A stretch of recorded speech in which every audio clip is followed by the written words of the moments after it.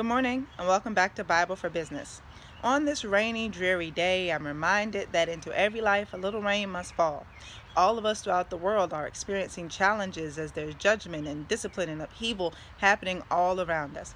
But God can prosper and bless His people even in the midst of judgment because He can do multiple things at once. He's blessing and judging. He's moving and also uprooting. He's planting and establishing while He's bringing low those things that oppose His kingdom. In the midst of this, pain touches all of us, but God can still prosper us. In Jeremiah chapter 29:11, He says, "For I know the plans I have for you, declares the Lord, plans to prosper you, not to harm you, to give you hope and a future."